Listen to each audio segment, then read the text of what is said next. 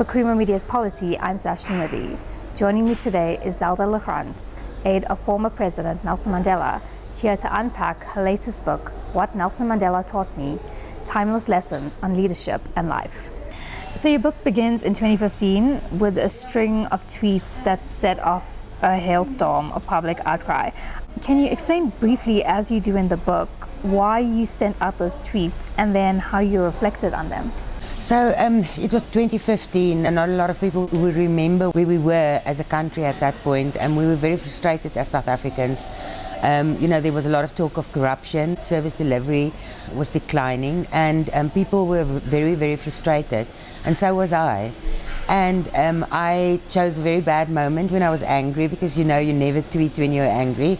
I chose a very bad moment and a bad set of words to express myself, and sent off these tweets and just expressed my frustration. And that unraveled, and there was a lot of reaction to it. A lot of people were very angry at me.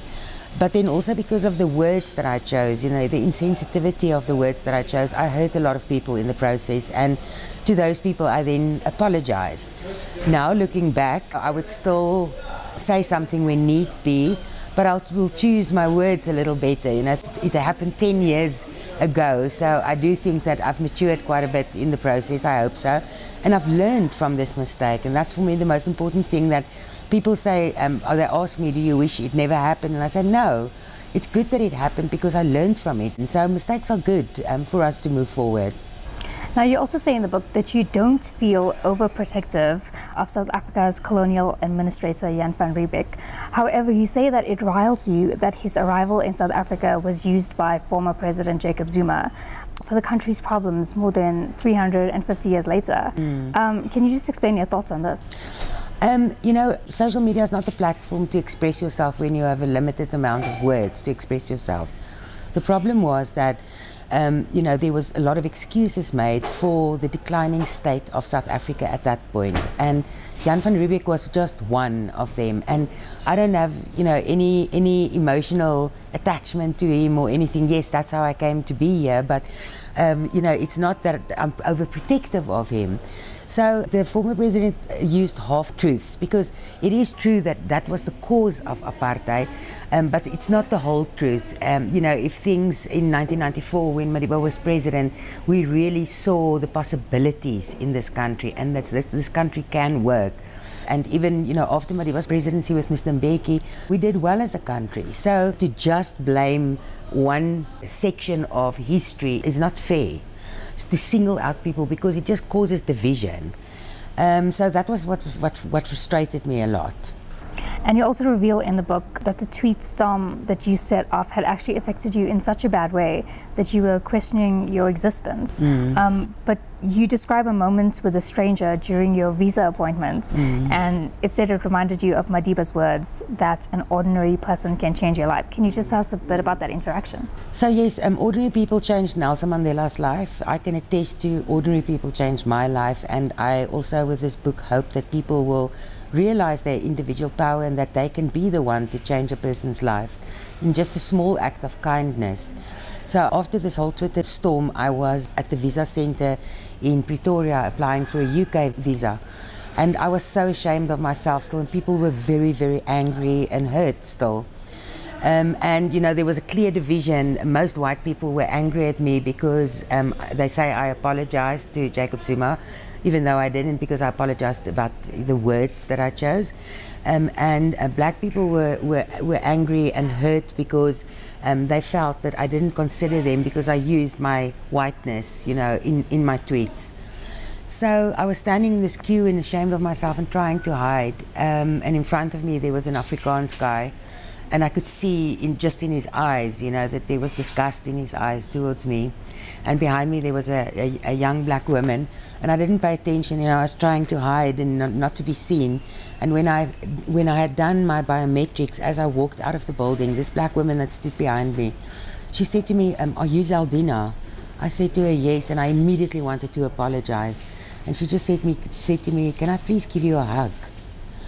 And I just started crying, because you expect everyone to be angry at you. And she reached out to me and she really saved my life. She saved me from myself. just give me a bit of confidence, you know. And she didn't necessarily approve of the words that I used because she did consider it a bit insensitive, but you know, she watched this whole ordeal and she said she just wanted to give me a hug.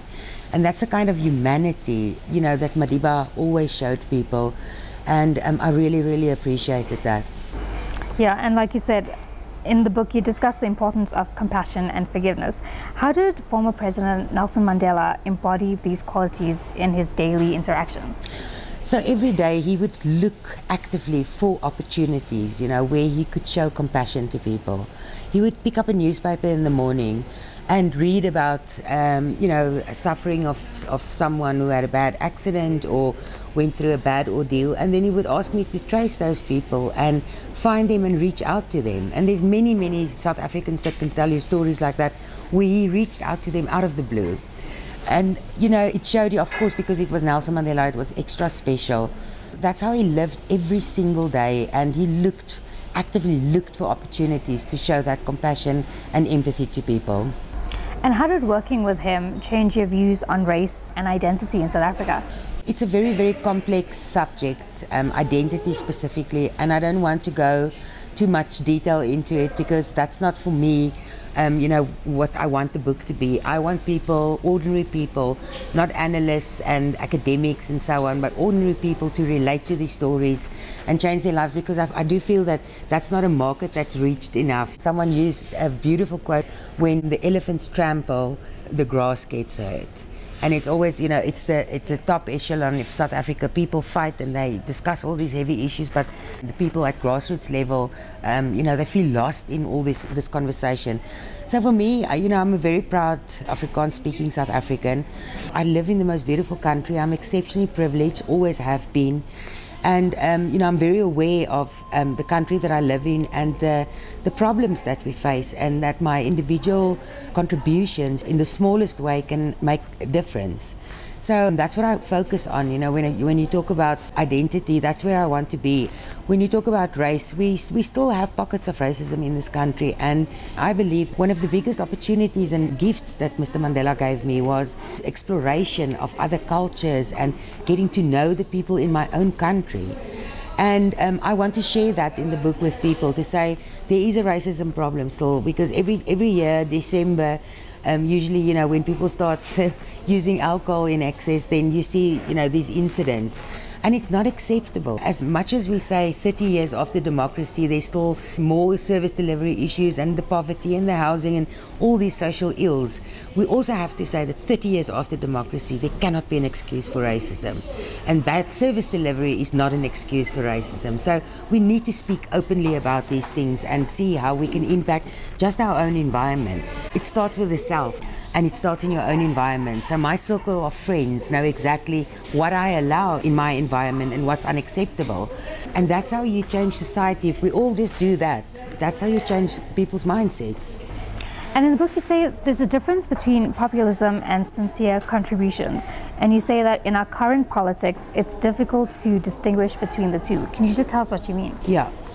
So, you know what, we've got this burden of history that we all carry as South Africans, and we want to make this country work.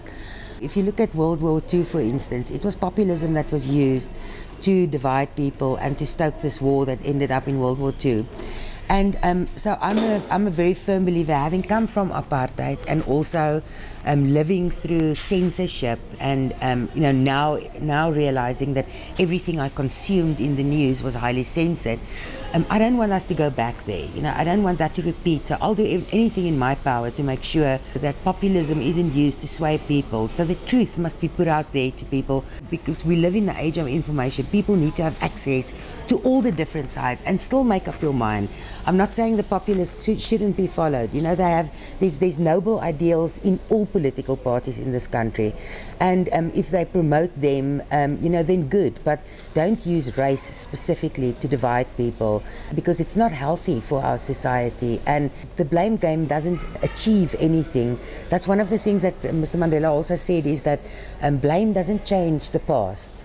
So we have to acknowledge the past and our history, but we have to keep moving forward and have to keep our eyes set on the future. You know, how do we build from here? This is where we are. And how do you see Nelson Mandela's legacy influencing South Africa and the world today? That's why I use the title Timeless, because I do feel that his lessons are still very relevant today. I get to do with a lot of tourists that come to South Africa. They see us and they see Nelson Mandela with fresh eyes. And he remains one of the biggest and most revered leaders of our time. So we all lived at the same time as him. You know, we need to retell his story so that populism doesn't distract from the truth, so that the story doesn't get turned or history gets rewritten, you know, just because people are frustrated with their current circumstances. So I think the timeless part in the book is really to help people make sense with ordinary stories and anecdotes to make sense of where we are today. Lastly, Zelda, how has your own journey evolved since the passing of Nelson Mandela more than 10 years ago? It's been a very difficult journey. I didn't give myself time to grieve just after he passed away.